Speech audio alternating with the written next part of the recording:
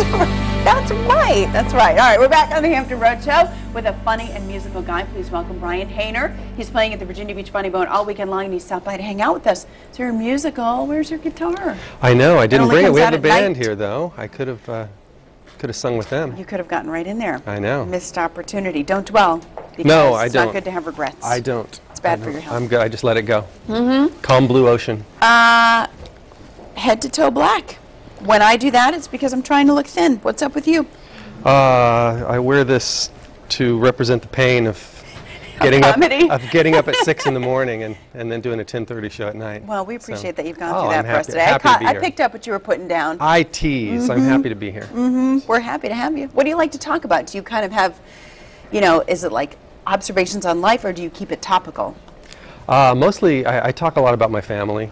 Do they like that? Yeah. Are they okay with that? No, they're not. They hate it. Change names? I should, actually. They don't speak to me. But yeah, I have talk about I have sons and a daughter, and they're a handful. Yeah. How old are they?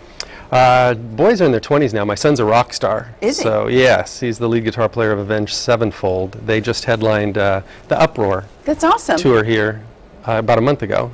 So what is it like being the parent of a rock star? Because you don't really hear or think that much about, who parented these people. And what did you do when he was just like, Dad, guess what I'm going to do? I'm going to be a rock star. Yeah, I said good luck, because that's what I was going to do. So yeah, so I laughed at him. And is he funny? He is quite funny. He's a better guitar player than me, and he's funnier than me. So yeah, basically I hate him. Which is healthy. That's what you want in a father-son. Exactly. That's what you want from your kids. You only have kids so they can live your failed dreams. I think that's the reason to have children. That's nice. And, eventually they learn how to fold laundry and stuff like that. They can be very Oh, absolutely. Which, when it comes time to change my diapers in a couple of years, he'll be right there. So it's all good. How do you deal with being on the road and kind of keeping in touch with everybody? I have a blow-up doll.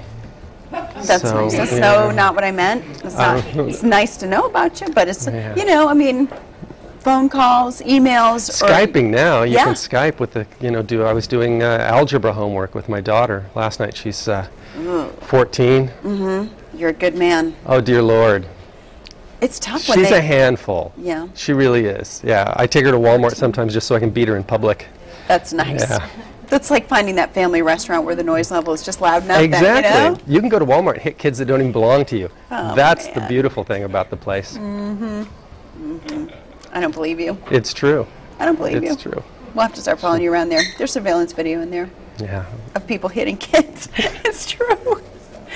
No doubt. Is this a family show? Should people be prepared for some, should they bring their mom or should they leave her home? So I think a couple people brought their moms last night, and Okay. they were not happy. Moms weren't happy.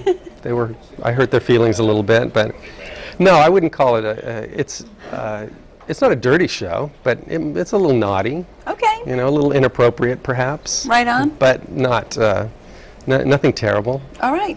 PG-13, perhaps. Yeah. R maybe. With a splash of R. With a splash of R. Yeah. Okay. All right, well, go see that. Go catch that PG-13. Yeah, go see that. Splash of art. Bring your mom. Brian is at the Virginia Beach Funny Bone. He's got 2 shows tonight and Saturday night, 8 and 10:30, and there's 1 show on Sunday at 7 o'clock.